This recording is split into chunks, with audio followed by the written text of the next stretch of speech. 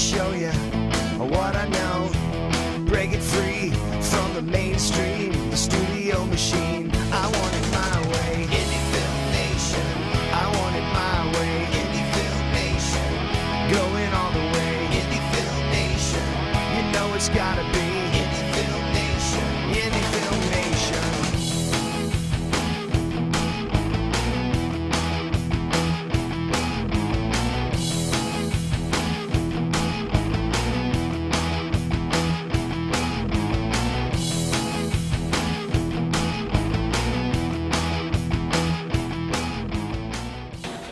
And welcome again. We are here at Raindance live in London. This time we have the wonderful, amazing, up and here actress. Yeah, I'm not coming anymore. I mean, not now anyway. She's here.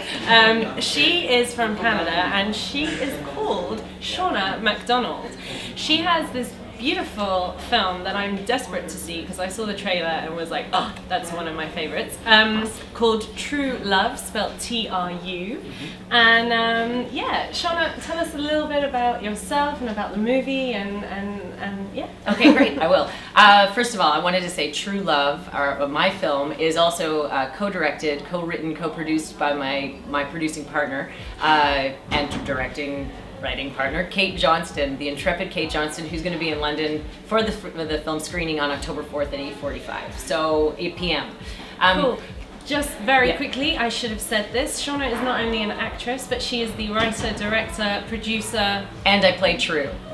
And she plays Tru of this movie. And I made sandwiches for the crew. Wow. I did actually make sandwiches for the crew. That's and awesome. Lots of other things. Yeah, no, when you make an indie film, you wear many hats. But I mostly was an actress in Toronto, and then about 3 years ago, I accidentally met Kate in a back room of a bar when my friend was being really loud, and I was thinking, we're assholes. We're being such assholes. I have to what to do? And I said, you know what? If you can't beat them, join them. So I went over to the table of these two women who were sitting down, and I said, hey, I just started talking, invited them to kind of join us to talk, and we all got talking, and then Kate just looked at me and said, you're an actor? And I said, yeah, I am. And she said, I knew you were. She said, I've got a script. I'm writing this short film. I'd really love for you to read it. I think you'd be great for the lead character of Tru. And I said, okay, sure. And then I put my email address on the only thing I had in my bag. Be prepared, people. I had a Band-Aid in my bag. And I wrote my email address for Kate. She emailed me, you know, nobody probably would have. Nobody in their right mind would have emailed someone who put an email address on a Band-Aid, but she did. And I met her a week later, read the script that she'd written, this 10-page short, in a Starbucks. I cried. My baristas were terrified. They were like, what is going on? And I was like, I was like, this cannot be a short film. We need to develop this. We need to make this a full feature-length script. And at that point, I didn't know, I've never done that before. I was like, how are we gonna do this? And you know what? When you get the right material and it's the right time in your life and you meet the right person to do it with, which Kate Johnston is the right person to do it, you just believe in yourself and you believe in the project and you make it happen. You just do. So here I am, 3 years later, literally like 3 years later, we're at Raindance, which is awesome. That is awesome. Yeah. And is it your first time in London? It's not my first time in London. In fact, in 2008, I starred in a film called Production Office. It won the Best First Feature award at Raindance. At Raindance. Did you have anything to do with the production of it as well? I did not. I probably attribute us winning to all the swearing I did in that film. It was about a production office manager, that was me, who has this crazy night where everything that could go wrong goes wrong. And if you've ever done a production, everything goes wrong every day. Of course. Every day. And it's about this office, this production office, trying to get out of the shitstorm in the solid piece. And they finally do, but it was like, it's a marathon of a movie. And I played Jane, this very swearing production office manager. But you enjoyed it, right? I loved it. It was really fun.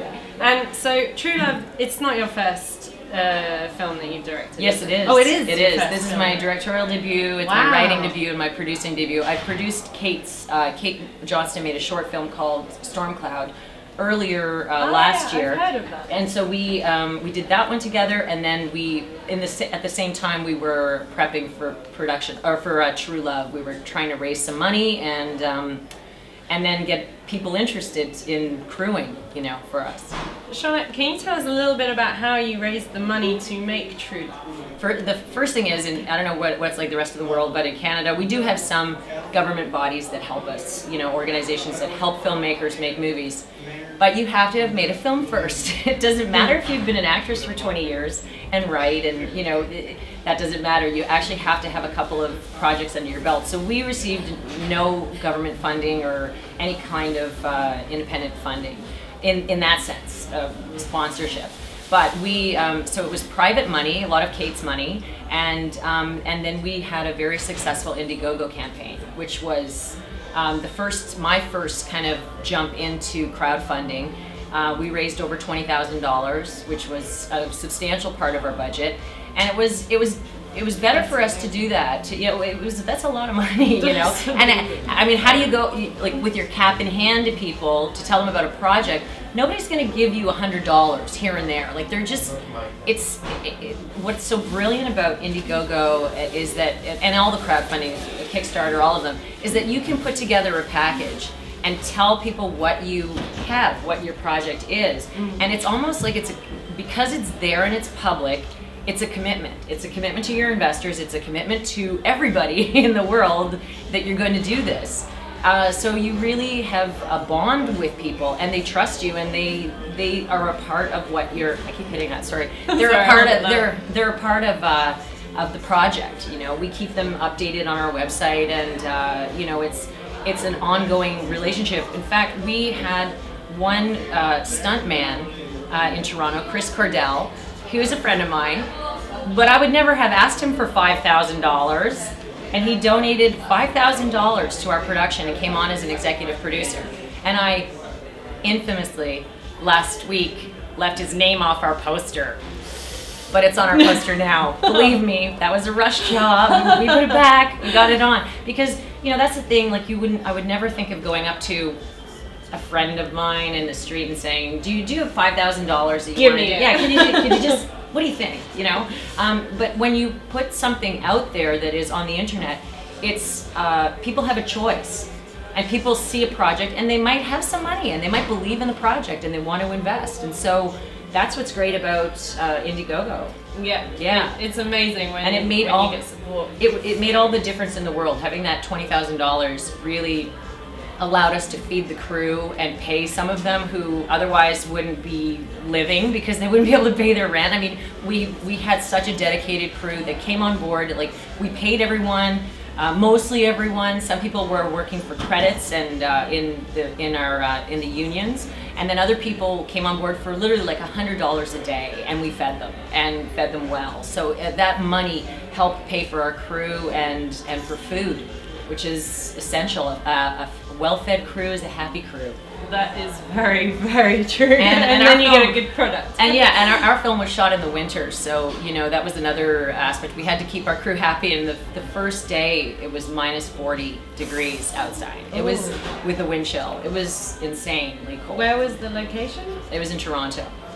We only had a few outdoor days, but and we scheduled the first day to be outdoors. So we I guess it was like, we'll shock the crew, minus 40. It will never be this cold again. So we'll give them the hardest day first, and then they'll be grateful for the rest of the shoot. And did you edit along the way, or did you leave all the post-production for... We left it for after. Yeah, because I was performing. I'm one of the leads in the film, and it was just you know, when you're making anything on a low budget way, it was overwhelming as it was, just to keep everything going on a day-to-day basis. Our shoot was 20 days, which is a fair amount of time, and it was one of those things where we knew we had some time afterwards, and we had an editor on board already. She was doing a rough assembly as we were shooting, so we came in afterwards and did our edit. And how long did that take, the post-production?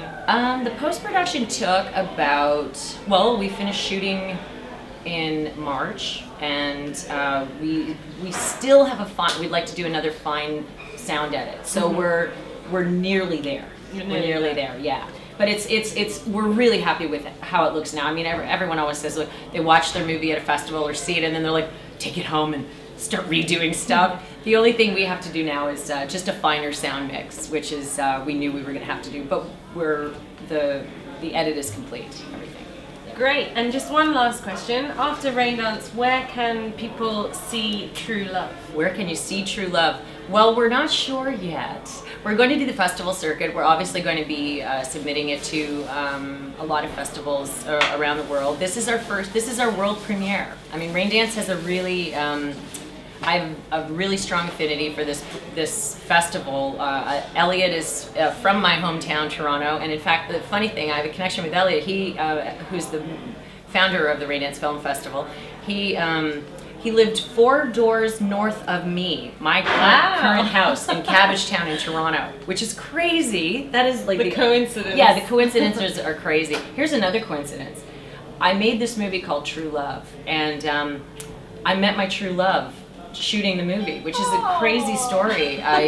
We cast this guy in our film in a scene that's now deleted.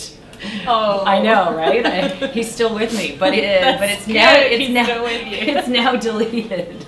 But all these little coincidences that have happened for the film. So you know what? You will not coincidentally be able to see our movie. It will come out. We are hoping for a release in cinemas around the world.